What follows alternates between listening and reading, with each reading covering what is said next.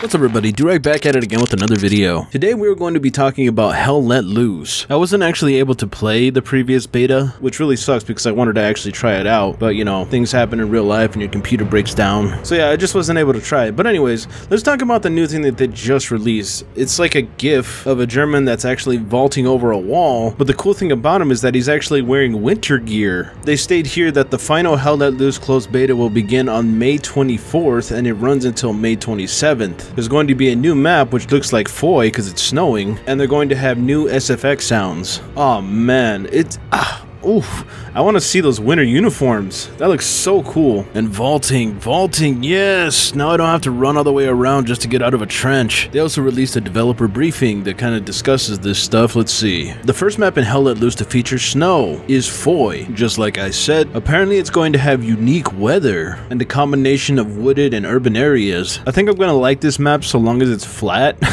I'm just not a fan of hill maps. Man, looking at all these pictures, they look so nice. Oh man, I wish I could play this. Oh, my PC's all f***ed. I could buy a new part. Fucking broke. In this beta, you'll see a host of new character models for existing roles. This will range from entirely new player models to updates and small tweaks. Keen-eyed players will notice the coat physics being applied to specific roles. This is the first test feature for us, and if it goes well, you can expect to see it expanded upon in the future. Then they go over vaulting here. It says, "We've intended to include vaulting in Hell Let Loose, but after reading your feedback, we made the change to prioritize this addition to the game." Yes, thank goodness. Oh my god, I wish I could play! They say that they're going to be polishing the animation and sound aspect of the mechanic, but they felt that it was important to get the functionality in there sooner rather than later, which I think is a step in the right direction, because I really wanted this badly. And then down here it briefly touches on the SFX overhaul, but it isn't like a full-on overhaul. It's just a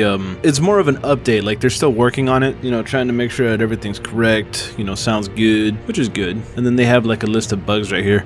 I'm just gonna link this down in the description for you guys to read if you want to really get into it. But yeah, I don't know if I'm gonna be able to participate in this next beta because my PC needs a new part, and unfortunately I do not have enough money to get a part. But I hope you guys have fun.